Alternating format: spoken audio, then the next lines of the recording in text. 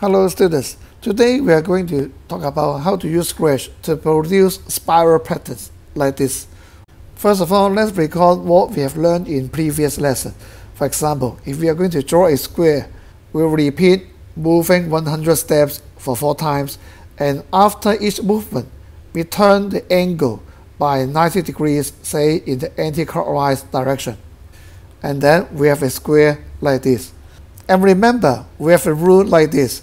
This repeat number multiplied by the turn angle should always give 360 degrees in order to close the square. So what if I change the angle, say, to 85 degrees, something less than 90 degrees, and then we draw the square, the so-called square again. So we can see that the square is not closed, and there's a gap between the starting point and the ending point. But what if at this point we increase the number of repeat, say from 4 to 40? So let's see what happens. So we can see that we have a beautiful spiral pattern produced like this. And if we continue to increase this number, say to 80, so this completes the spiral. Actually, if we change this turn angle, it will always give us a different spiral pattern. For example, I change this to 92 degrees and then run the program again.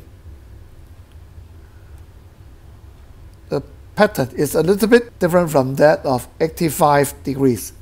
So in order to close a spiral, we have to say increase the number of repeat to 100 times.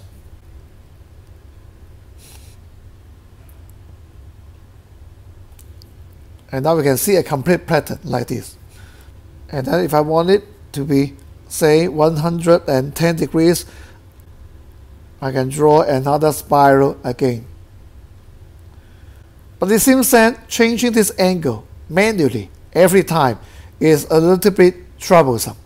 So we have to figure out a more convenient way to change this turn angle without doing it by ourselves manually. So we can make use of the concept of using a variable, because this angle will change. Therefore, we make it to be a variable.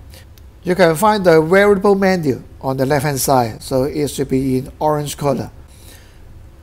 So in order to make a variable, we click this one. Make a variable with a turn angle. So we give the variable a meaningful name, say angle. So this is important because the name of the variable tells its meaning. And then we click OK.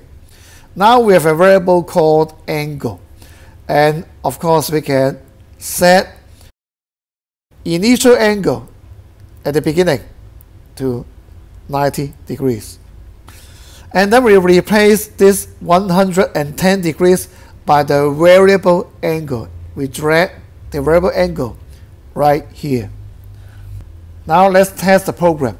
So again, we set it to 90 degrees, so it will always give us just an ordinary square.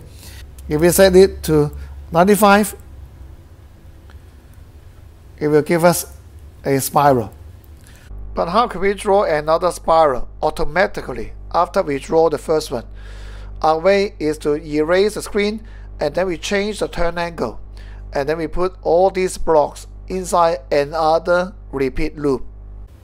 And now I want to change this angle. So I have a block like this, change angle by something. So after we repeat this for 100 times, we change the angle, say by 5 degrees. And then it will do another spiral. But of course, before we draw a new spiral, we have to erase the previous one before we can do the next one. And then we put this in another repeat loop. Say, repeat this for 2 times only. So this will draw one spiral. And then it will increase the angle by 5 degrees and then erase everything. And then draw another spiral. So this is the first one. This is the second one. You can see from the angle, it starts from 95 and then increase to 100 in the second time. So we can repeat this, say for 10 times, and run the program again. This is 95, this is 100, and then 105, 110, and then 115, 120, 125, 130,